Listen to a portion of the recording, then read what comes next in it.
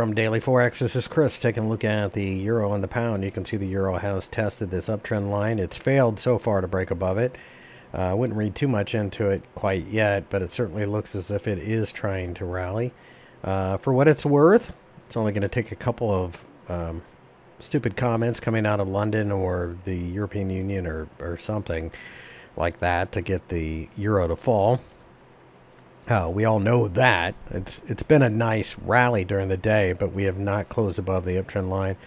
And structure still looks choppy and decidedly suspicious. So we could very well see that.